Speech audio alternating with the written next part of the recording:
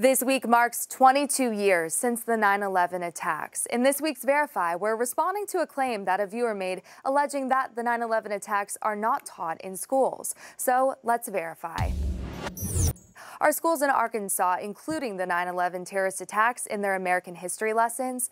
Our sources are Springdale Public Schools, Fort Smith Public Schools, Fayetteville Public Schools, and the Arkansas Department of Education.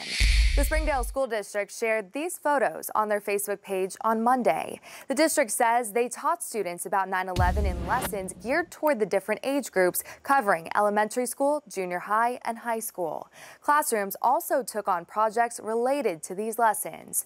One of the middle schools in the district even held its 5th annual breakfast, thanking first responders on the anniversary of the attacks as a way to create an uplifting tradition from the somber anniversary.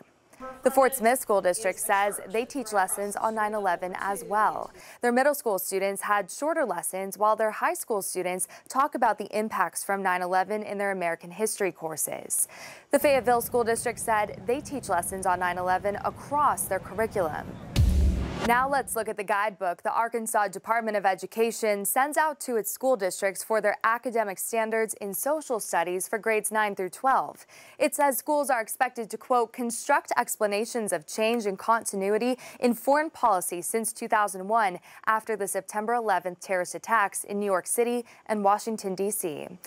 It lists these 3 bullet points: the response of the Bush administration, the wars in Afghanistan and Iraq, and domestic and international efforts to combat terrorism.